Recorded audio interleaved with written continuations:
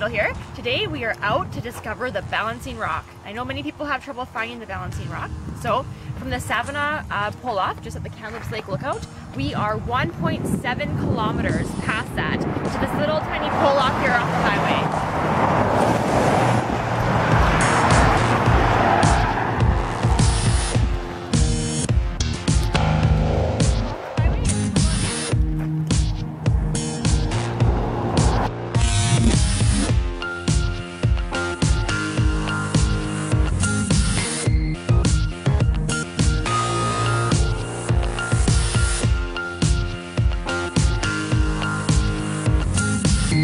Two ways to get to the rock.